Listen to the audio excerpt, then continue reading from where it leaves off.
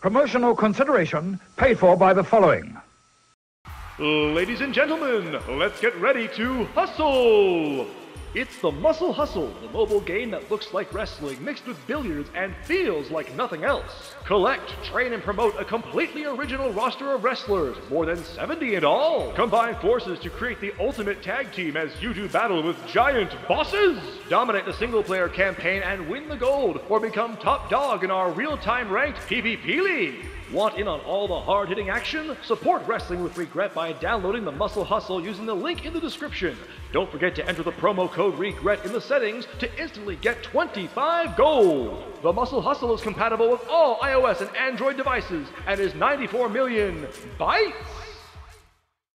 Hey everyone, Bryan Zane here. Well, the Royal Rumble has come and gone. Every year it's always considered one of the most exciting, eagerly anticipated shows of the year if you're a wrestling fan, and this year was no exception. I think they actually came through in a lot of ways, making things very exciting and very intriguing as we get into WrestleMania time. First, let's talk about the setup for Chase Field. It was very minimalist, but it was also very just kind of eye-catching in a way, with the entrances coming from the dugouts, and you get the three thin screens they're walking in front of, kind of like a slimmed down version of WrestleMania 2000 set. The more I watched it, and Jay Biggs actually, who was watching with me tonight, brought that up as well. I think it's funny because we're also used to the same homogenous look for sets on every show, Raw, SmackDown, and pay-per-views, that whenever they deviate from the norm in any way, it's kind of like, ooh, well, they put some effort in this year. That was nice. Pre-show begins with a match between Roode, the Raw Tag Champs, in a non-title match against Scott Dawson and Rezar of AOP, kind of a mishmash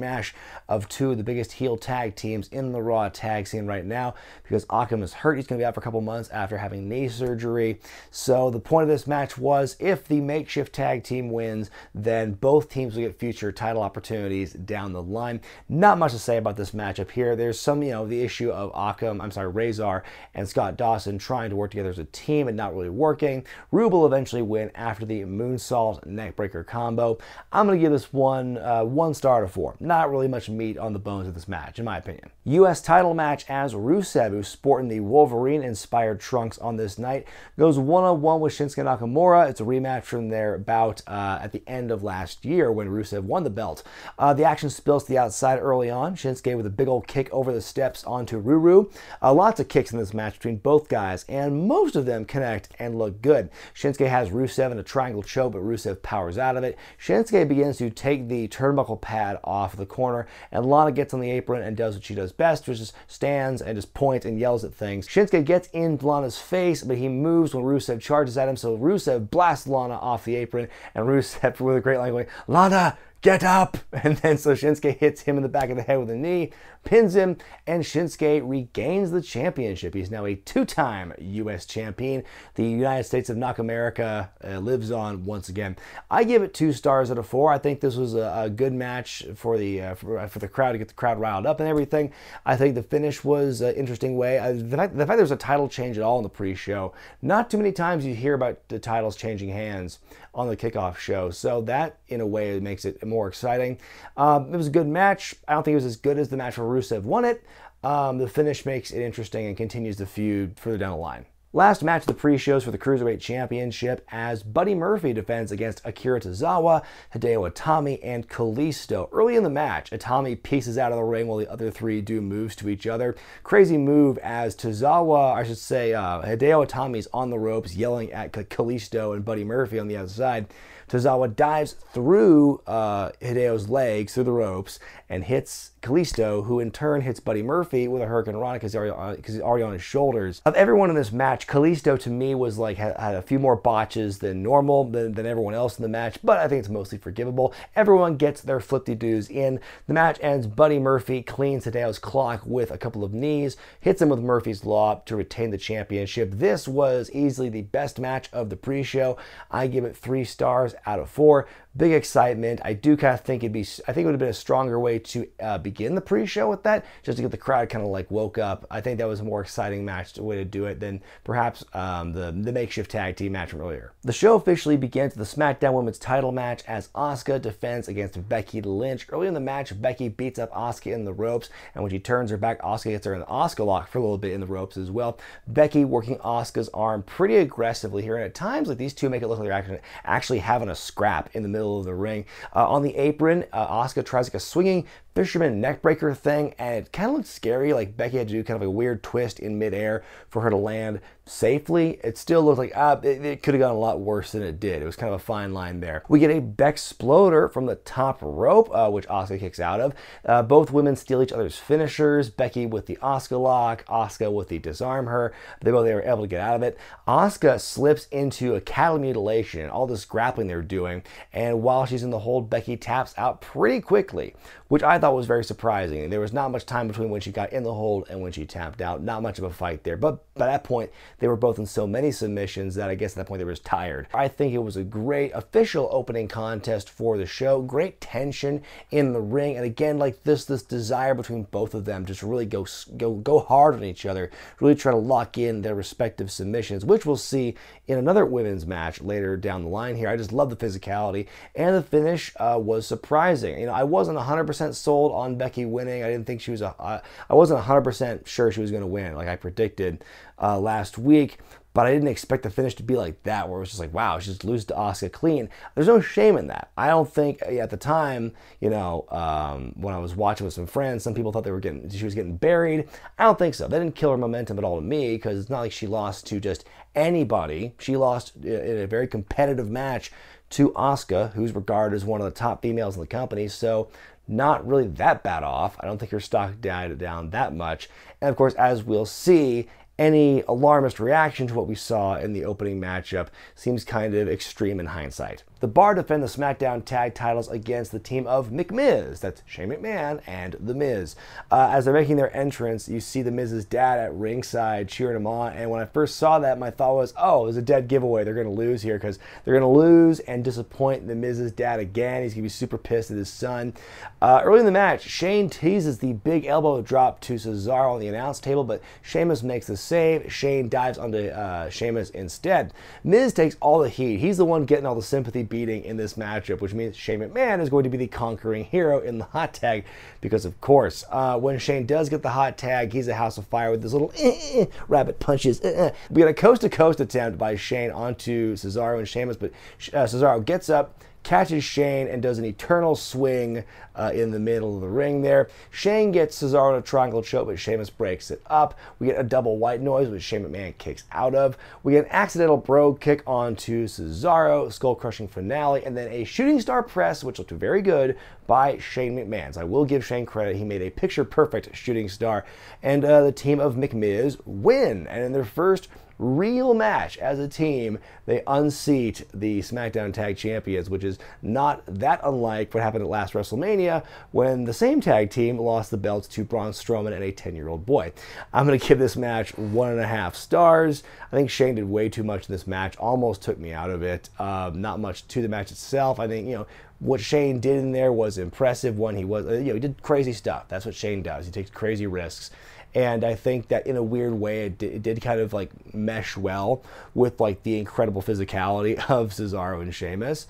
But yeah, I just think like, the match was just, I think of all the matches on the main show, this to me was one of the weakest ones. Raw Women's Championship on the line as Ronda Rousey defends against Sasha Banks in a match that at first I was not too interested in, but as the weeks went on with the way these two were kind of like hitting each other with promos, made me really compelled to see like what's gonna happen here, who's gonna break first.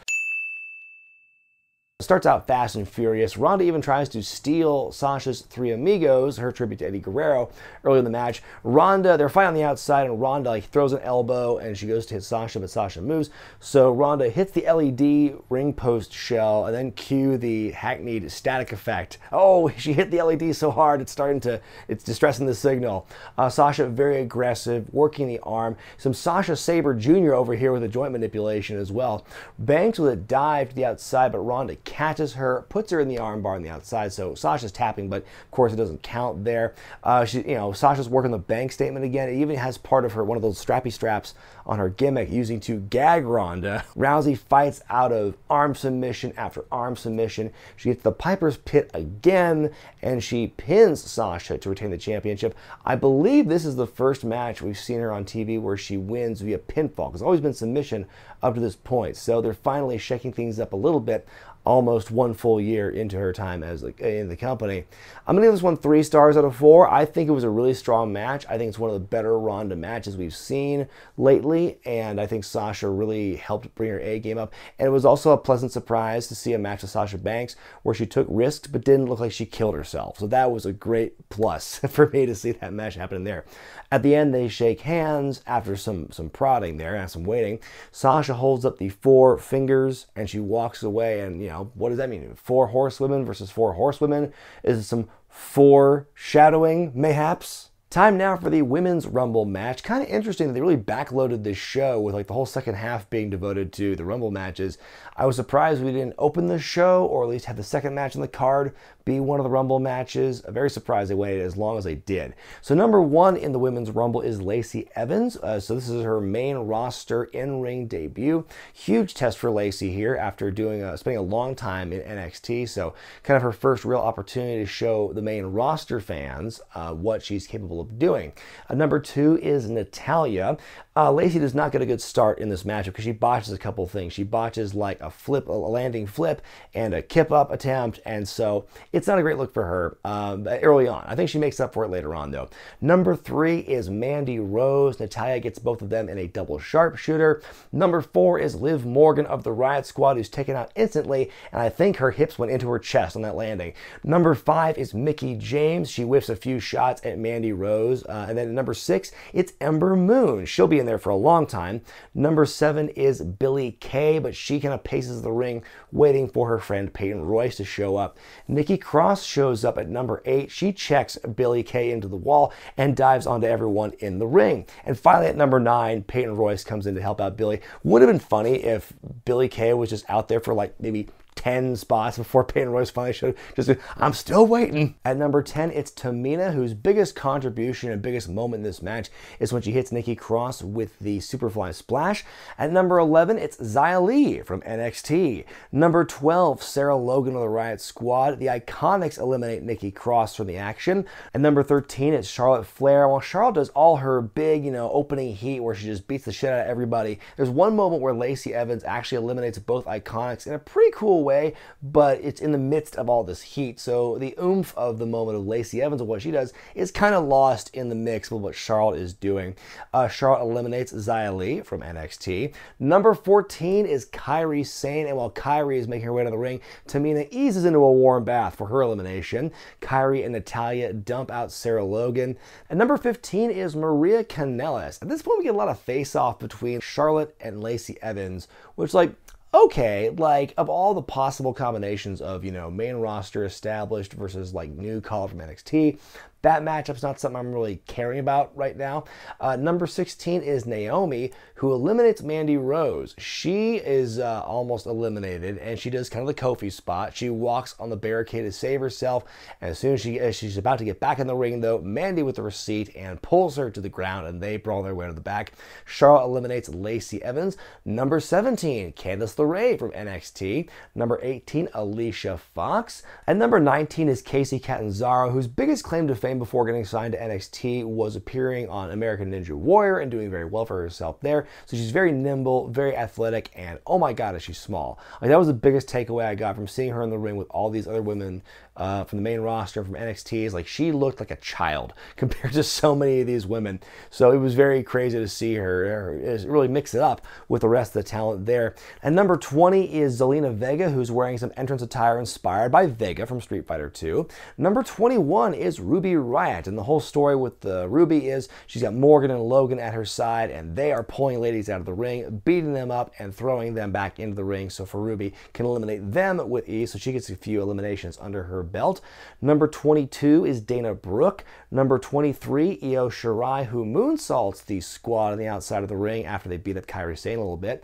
Number 24 is the former NXT UK Women's Champion, Rhea Ripley. Dana Brooke tries to eliminate Kacy Catanzaro, and Kacy does the Kofi spot. I say far more impressive than what Naomi did earlier, but she's taken out by Rhea right afterward. Very good showing by Kacy here. Number 25 is Sonya Deville as Rhea Ripley eliminates Dana Brooke, as Zelina Vega pops up from under the ring to laugh at Dana's misfortunes. Also out comes Hornswoggle, who looks really weird with like the long hair and the leprechaun hat. So he gets a pop, he chases Zelina out of the ring and into the ring, and Zelina gets eliminated by Rhea Ripley. Hornswoggle chases her back up the ramp. Number 26 is Alexa Bliss, and the pop that she got for her return was quite impressive. She eliminates Sonya Deville. Number 27 is Bayley, who eliminates the two top heels in the match at this point, Ruby Riott and Rhea Ripley. Number 28 is Limpin' Lana. She is still feeling the effect of what happened at the end of the Rusev-Shinsuke match during the pre-show, where she was knocked off the apron and she hurt her ankle on the landing. So good commitment to the story there. She's just limping so much she can't even make her way to the ring. By that point, number 29, Nia Jax comes out. She beats up Lana for good measure, and then she eliminates Io Shirai and Natalya, who's been there since the beginning. So kudos to Natalya for lasting as long as she did in the match. Number 30 is Carmella, and you think it's over, but then out comes Becky Lynch to say she wants to take Lana's spot because she's in no mood. She's not able to compete. So she pleads to her fellow Irishman, Finlay, who finally just concedes and says, yes, you can go in the ring, and that's got a huge pop now. So that was a very interesting way they got Becky back into the match without having to totally like put a wet blanket on Carmella at number 30. Because if they had Becky come back, enter herself into the match before Carmella came out, then number 30 would have been useless, because at that point we know who's going to win. Lynch gets into the ring and immediately starts fighting Nia Jax, so they have the history there. Alicia eliminates Ember Moon. Bayley and Carmella take out Alexa Bliss. Charlotte eliminates Carmella, and then Bayley's eliminated. So your final three are Charlotte, Becky, and Nia. Becky yanks Nia off of the apron, so it's down to Becky and Charlotte. But before Becky can do anything, Nia shoves Becky off the steps and onto the ground, so Becky sells her leg a lot. She's really hurting here, and so we get a very valiant Becky Lynch here, as Charlotte is probably showing the most heel tendency she's had in the last month or so, I think. She's really vicious here, trying to get at Becky Lynch, but ultimately Becky is able to outmaneuver Charlotte on one leg and beat her, and after entering late, she is the winner of the second ever Women's Rumble match. I give this one 3.5 stars. I think it's my favorite match out of the whole show. Lots of overlapping storylines, which really made this very exciting overall. Very few like real dead spots in this in this particular match. I thought just about everyone got a moment to shine, which I also thought was cool. There weren't a ton in the way of like genuine like whoa, holy shit surprises, except for maybe for Becky Lynch at the end, which I know a lot of people like speculated would happen, but I wasn't going to believe it until I saw it with my own eyes. What I thought was great about this, how big of an improvement it was over last year's Women's Rumble, was that this match had like zero legends at all, zero former talent coming back for a nostalgia pop. It was all main roster ladies and like some NXT women to fill in the gaps, and that was it. So I think you saw a lot of really cool like fresh matchups between people who are all trained in a similar background. Because I think one of the big knocks I had on the Women's Rumble last year was you had all these like women from the past who were brought up in a very like different style and they hadn't wrestled as much. So it's a combination of like the style they worked and how long it had been since they've been in the ring, and so you have all this like ring rust, you have all these botches and stuff. This match, you didn't really have any of that. You didn't have any of that awkwardness where you have like a clash of styles and generations in the women's wrestling world of the company, because they're all kind of under the same umbrella now. So I think it makes for a much more compelling, interesting matchup. Up next, the new Daniel Bryan defends the WWE Championship against the real AJ Styles. And, you know, I feel bad for these guys because they were the match right after what was a very entertaining Rumble match. And the fans, knowing that there's going to be another Rumble match in a little bit, and on paper, a far more interesting championship match in Brock versus Finn, the crowd, their hearts were not into this match. And so on that level, I feel bad for the wrestlers, but also maybe it was kind of they were conserving themselves because they knew the position they were in. This match did not spark joy with me, to be honest, because I saw nothing different between like this match and like every other match you've seen these guys have in the last couple of months. in my opinion. I just think it was just like, like I've seen, okay, they're great wrestlers. I'm not going to say this was a bad match. It was just a boring match. They were not doing anything I hadn't seen before. And one of my biggest gripes with this whole real AJ Styles thing is that other than hitting Vince McMahon in the face, what has AJ done in the last several weeks to really show how much more aggressive and vicious and real he is compared to what he was doing before? Like, what angles has he done in the past year with like Shinsuke Nakamura and Samoa Joe, etc., that hasn't involved like an outside of the ring brawl, like on the stage or backstage or whatever? Like what we've seen with this build with Daniel Bryan didn't seem that different from everything else. So I'm just curious of where's the character development, where's the evolution in AJ Styles. Anyway, the most interesting part about this matchup is near the end when Eric Rowan shows up in a flannel shirt for some reason. He ends up costing AJ the match. When the referee is down, Rowan gets in there and choke slams Styles that allows Daniel to pick up the win with pinfall there. So you've got kind of Eric Rowan is the Luke Gallows to Daniel Bryan's CM Punk, and so this is the beginning of the Vegan Edge Society. That's all I can really glean from this whole thing.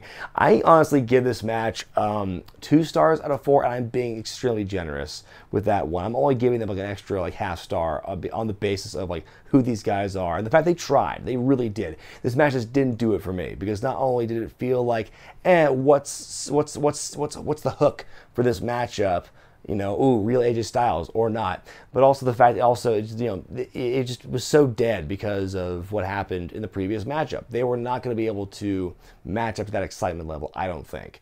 And so that's why the match really suffered, in my opinion. In the semi-main event, Brock Lesnar defends the Universal title against Finn Balor, the real David versus Goliath narrative they're trying to push here. So would David actually topple Goliath this time around? Finn starts out fast, but Brock he snuffs him out pretty quickly on with some suplexes and stuff.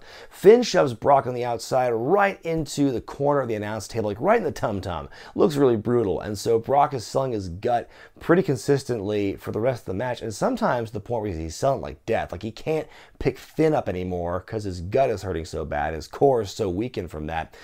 So yeah, he's selling the gut something fierce. He tries to hit Finn with the F5, but Finn counters it with a DDT, and there's a kick out.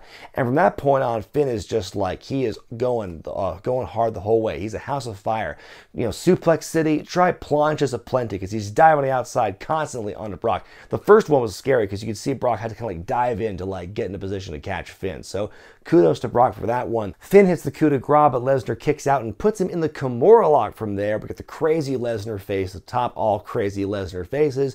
Finn taps in the middle of the ring. And so a night of crazy finishes or unexpected finishes because Becky tapping out clean, Finn tapping out clean. What's the deal with, you know, these Irish folks tapping out clean on the show? And then you've got also Ronda winning a match in a way she's not accustomed to by pinning.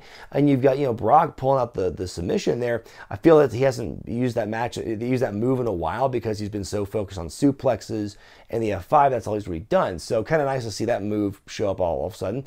After the match, Lesnar suplexes Finn a bunch, hits him with the F5, gets all of his heat back, and really kind of like, I love Cole's rationale, or is it Corey Graves' rationale? It's like Brock Lesnar became a believer in Finn Balor, which is why he had to destroy him. Can't show any sign of respect, basically.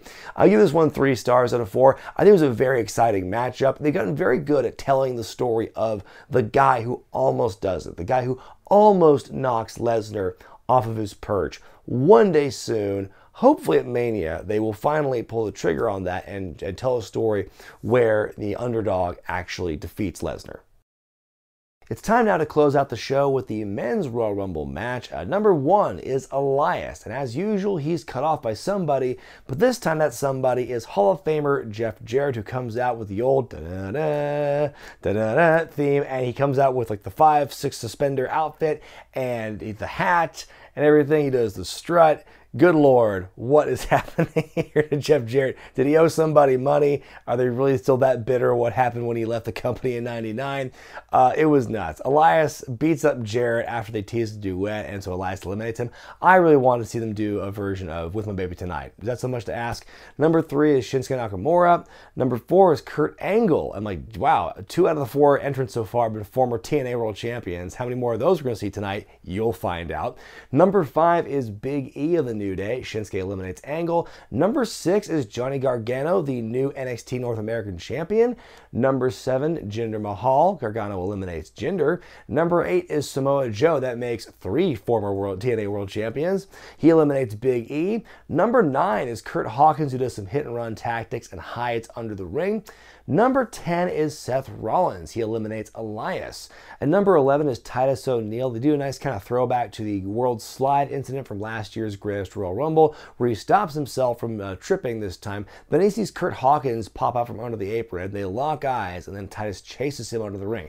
Why he's giving a crap about what Kurt Hawkins is doing under the ring, I have no idea. But anyway, Hawkins chases, he leads Titus back into the ring, and he actually eliminates Titus by pulling the rope down. So Hawkins actually gets kind of a win, so to speak. He eliminates Titus, but then he is taken out by Samoa Joe. Number 12 is Kofi Kingston. Number 13 is Mustafa Ali, who eliminates the new U.S. champion, Shinsuke Nakamura. And I think it takes maybe one guess to figure out where Mustafa is going to be creatively, at least for the next few weeks. Number 14 is Dean Ambrose. He eliminates Gargano. And number 15 is No Way Jose, who is instantly eliminated. And as he's dancing back up the ramp, Drew McIntyre shows up at number 16. That's now 4 former TNA champs in this match. Technically Impact for Drew, but still. He beats up Jose and a few of the Rosebud conga liners on the way.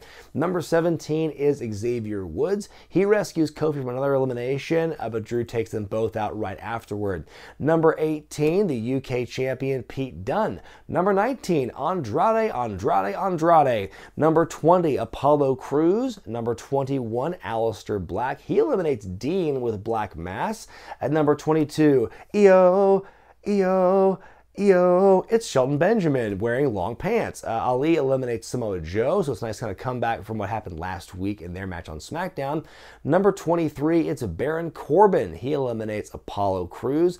Number 24 is Jeff Hardy, who for some reason is already selling his ribs as he runs to the ring.